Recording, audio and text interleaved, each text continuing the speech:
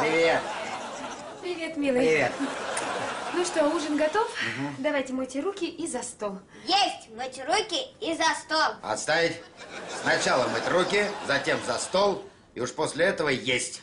Пошли. Выполнять?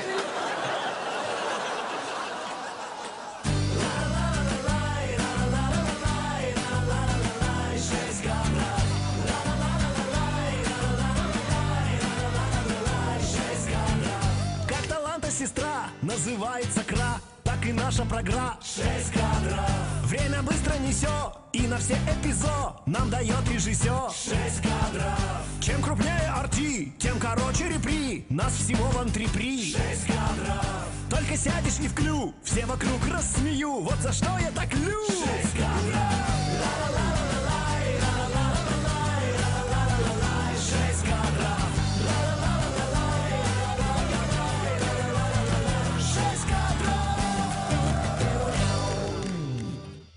Ну вот, смотри.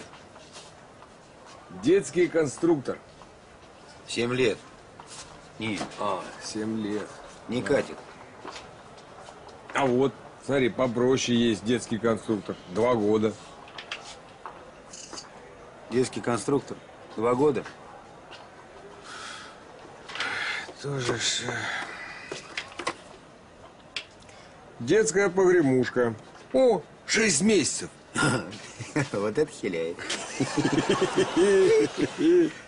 Все-таки как удобно воровать в детском магазине. Сразу написано, какой срок и за что. Точняк. Мы в курсах. Насколько мы за эти погремушки загремим? 6 месяцев. Пойдем что-нибудь до вода доберем. А то как-то не солидно, честно. Да? Доктор, здравствуйте. Здравствуйте. Меня вас рекомендовали вот как лучшего ветеринара в нашем городе. Я вас слушаю. Вот знаете, у меня вот такая проблема. Вот у моей шиншиллы начала выпадать шерсть. Она у меня уже 3 года. И я первый раз сталкиваюсь с такой проблемой. Режим питания не меняли? Нет, я не меняла. Знаете что? Вы приходите со зверьком ко мне на прием. Угу. Я вам все расскажу. Когда удобно? Доктор, так я ее с собой взяла. Смотрите, вот она. Смотрите, вот оп-оп. Видите, выпадает. Попробуйте.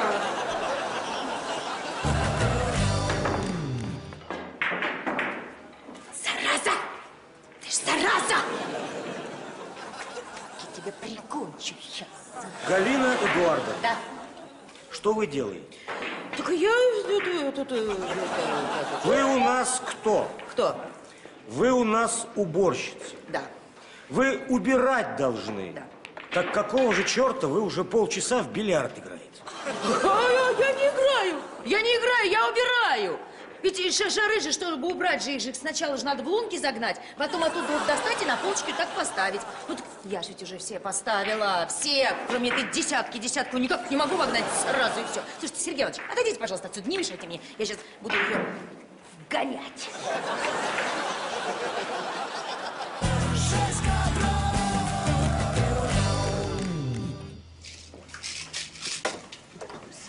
Здравствуйте. Здрасте. Скажите, пожалуйста, у вас зеленка есть? Есть, конечно. Вам бутылочку? Нет, мне так штучек, наверное, 20 пузырьков. Или 25. А давайте 30. 30 давайте, да. 30? Да. Все.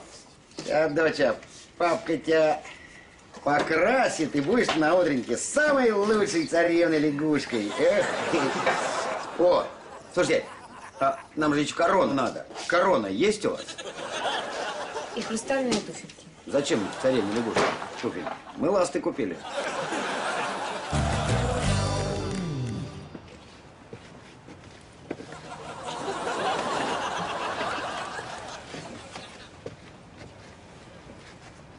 Иваныч, привет. Привет. Принимаю моих орлов. Да без проблем. Пусть сначала только проезд оплатит. Чуть было не забыл.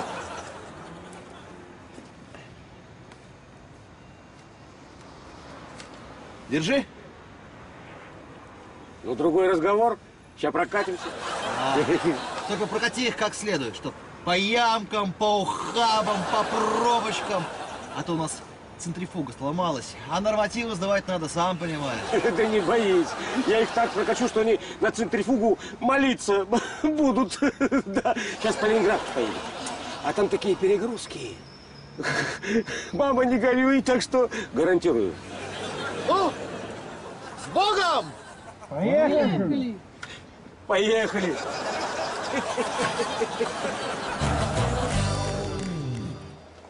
Галюшечка, привет! Привет! Привет! Привет! Ой, это твой такой большой, что ли? Да, Ух ты, большой. какой! Почти 20 килограмм. Еле катаю. Приходится катать тележки, а так отказывается в магазин ходить. Ой, да ты не думай, мой такой же. Вот надо его в каталку посадить, понять, что-нибудь вкусненькое купить, тогда можно спокойно шопиться. Да? Пошли, горе моя луковая. О, и давай. О! Да, сейчас сопли распустил. Видишь, что мне купили? Это сам сопли распустил. Голова у тебя на плечах. Галя, отругай своего! Дорогая, я предлагаю следующий тост и опорожним бокалы до конца, потому что он звучит так. За нас с тобой. Ой, давай.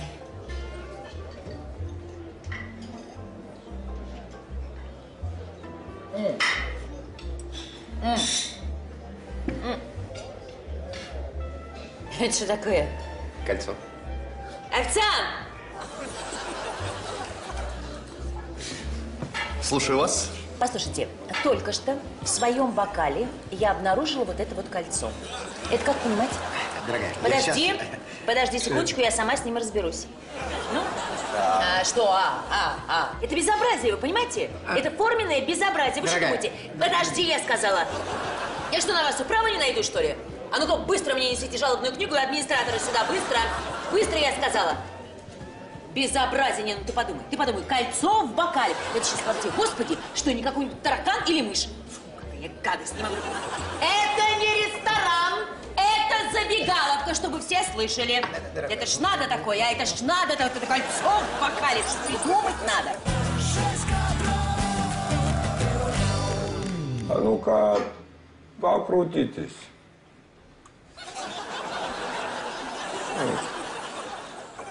А что? По-моему, хорошо. Товарищ Сталин, а вот эти цветочки, ягодки, по-моему, перебор. Зато красиво. И настроение поднимает. Да, но это ведь тюремная роба.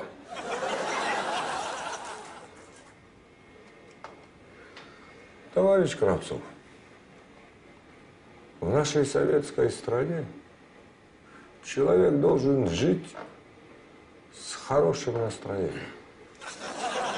Да, да. И сидеть тоже.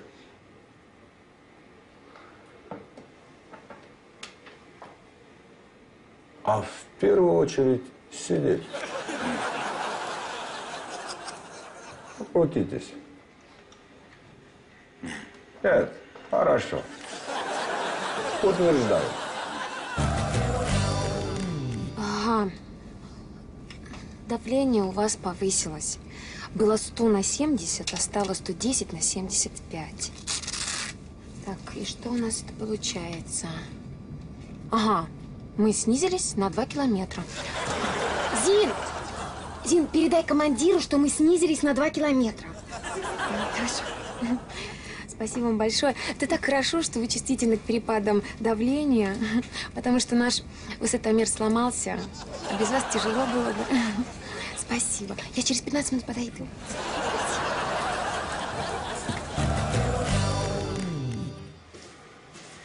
Здрасте. Здравствуйте. Присаживайтесь. Ага.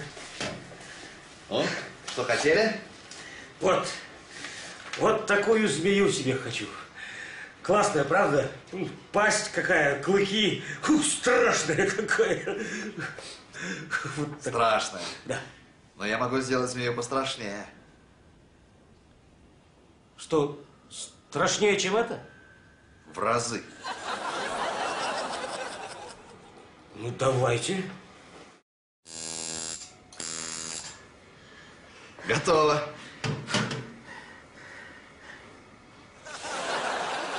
Это что такое? И что, а кто? Алла Петровна, моя теща. Поверьте, страшнее змеи на свете нет.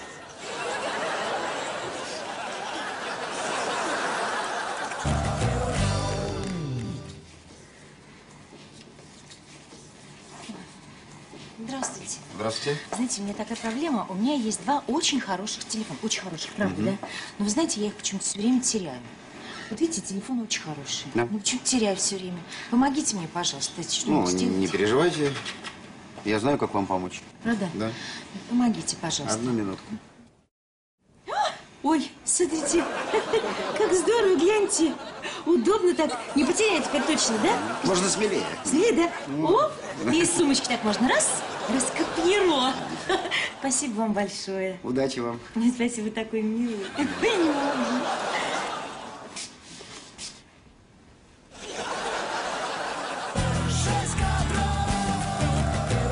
Зинуля, Зиночка, солнышко, открой. Пожалуйста, Зиночка, радость моя. Открой, солнышко. Умоляю, Зиночка, открой, солнышко. Солнышко, Зиночка. Товарищ майор, я больше не могу. Левай, в смысле, здрасте. Все, понятно, Кайков. Так, хватит. Разыгрывать. Я. Заменить Кайкова, приступить к стучанию в дверь с целью попадания меня домой. Ничего, она все равно согласится. Она откроет. Она ж нам одна, а у меня вон целая рота. Только давай разыгрываешь, никак Кайков. Жалости ей не возьмешь так по-настойчивее. Зинаида, открой! Да. Зараза! О, Зинаида, открой, говорю! последний раз предупреждаю. Последний раз тебя предупреждаю! Не любит меня пьяного, ни хрена. Не любит меня пьяного, ни хрена! Я сейчас не тебе. Ты продолжай про заразу. Андрюшек, ты у меня такой глупенький. Вечно все путаешь и все не так делаешь. Но именно из-за этого я тебя и люблю. Дурочка моя, я тоже тебя люблю. Ну тогда догоняй меня.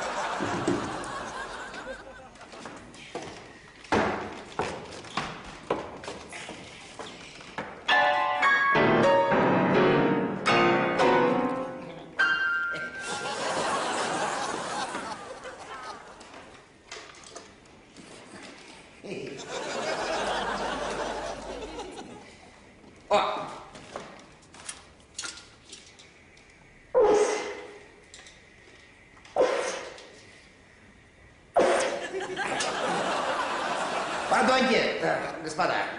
Вот все, чем могу. Собственно говоря. Скажите, поручик, ну и нужно вам было вызывать на дуэль весь квинтет? Ну, они просто откровенно нагло смотрели на мою даму. Я переборщил, извиняюсь. Слушайте, танцы отменяются.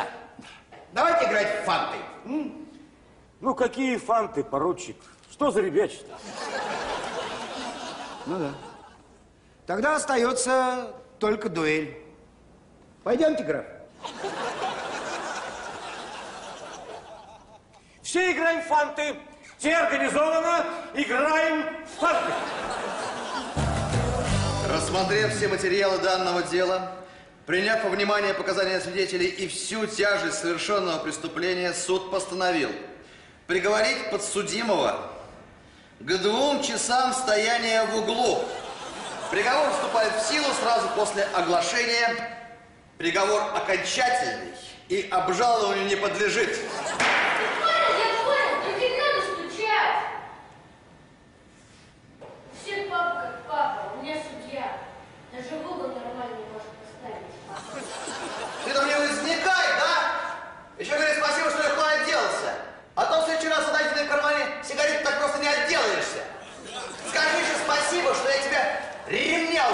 стол. Спасибо.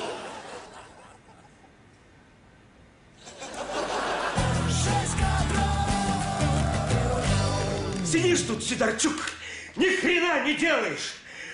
Обалдуй, олух, лентяй, бездарность, никакой у тебя пользы. Фух. Сергей Иванович, можно я хоть что ей делать буду? Ну, хотя бы документы распечатывать. Ни в коем случае. Не. Ты и так прекрасно справляешься со своими обязанностями. Ты же у меня для снятия напряжения, чтобы я вот на людей не орал. Так что у тебя очень важная работа, молодец. Я тебе премию выпишу. Так что сиди и работай. Точнее, нет, не работай. Ты тунеядец.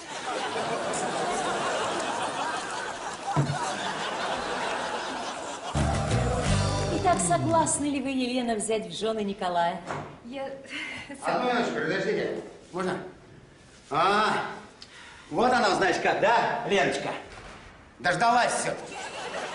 Эх, Ленка. Осталось всего ничего, не дождаться, а ты нет. Дождалась. Никто не дожидается, а я дождусь. Назло мне. А Илон 2 года вокруг нее гоголем. И уж на пупе извернулся, я уж не знаю, как Леночка, Ленусик.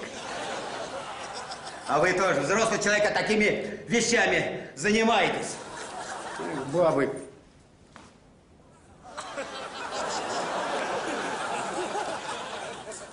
Молодец, Елена, молодец!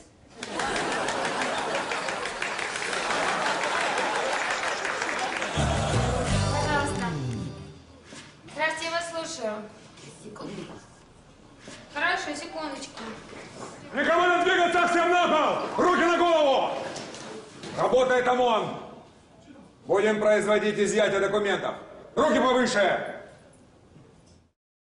Скажите, еще стопочку надо? Подождите. Я еще с этими не разобрался. Вот. Вот! Ну вот же моя карточка, ну! Ага, а то вы не сдавали, вы потеряли. Искать лучше надо. Все, операция закончена, все свободны. А я к терапевту. Меня запишитесь.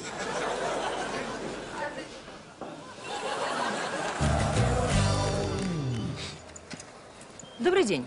Добрый день. Скажите, пожалуйста, у вас есть гвозди-забиватели?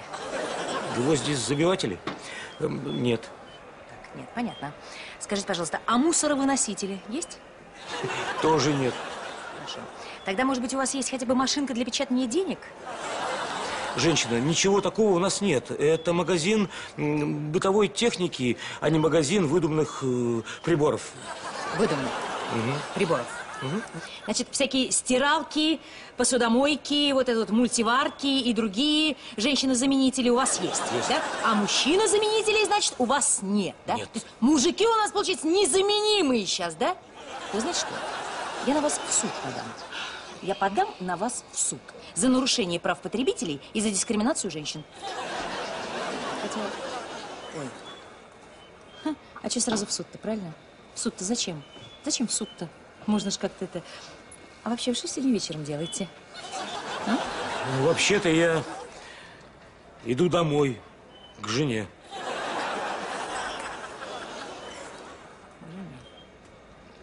Тогда вы знаете суд. Однозначно суд. Встретимся в суде. Полетаев Михаил. Кабель.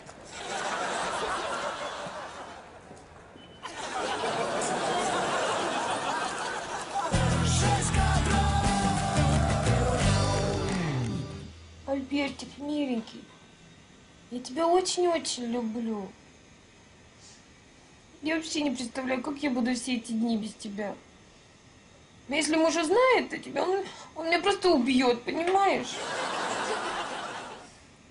Я тебе обещаю, что через несколько дней он снова уедет в командировку, и мы будем вместе. Честно-честно. А пока тебе лучше побыть в шкафу. Правда. Не обижайся, ну так будет лучше для нас обоих. Тише, ну мне самой тяжело, ну не надо. Я тебе обещаю, мы скоро будем вместе. Будем вместе, ну пока ну потерпи. Пару денечек, пару денечек. Миленький, все.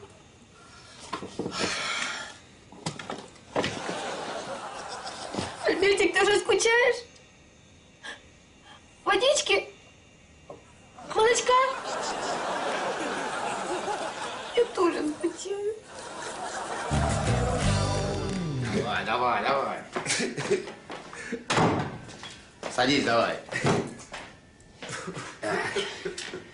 Ну, Вова Лапидас, рассказывай. Простите меня, пожалуйста. Так все говорят. Ты мне конкретно рассказывай, зачем ты взял ювелирный магазин? Я не хотел. Нет, я понимаю, что ты не хотел. Никто не хотел. Ты мне подробненько расскажи, как, что, чего. Я больше не буду. Нет, я знаю, что ты больше не будешь. Зачем магазин брал? Колись. С самого начала. С самого начала.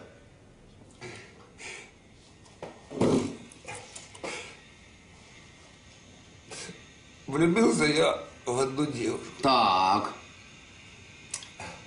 Денег у меня не было тогда.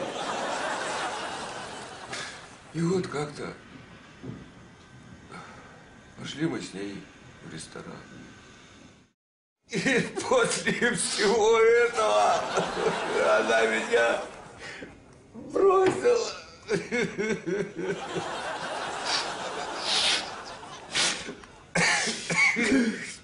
Все бабы одинаковые. А у меня, Вова, такой случай был. Подарил я своей на 8 марта сковородку. Хорошую, тефлоновую. Как таланта сестра называется кра, так и наша программа 6 кадров. Время быстро несет, и на все эпизод нам дает режиссер 6 кадров. Чем крупнее арти, тем короче репри. Нас всего вон 3 при 6 кадров. Только сядешь и вклю, все вокруг рассмею. Вот за что я так лю 6 кадров.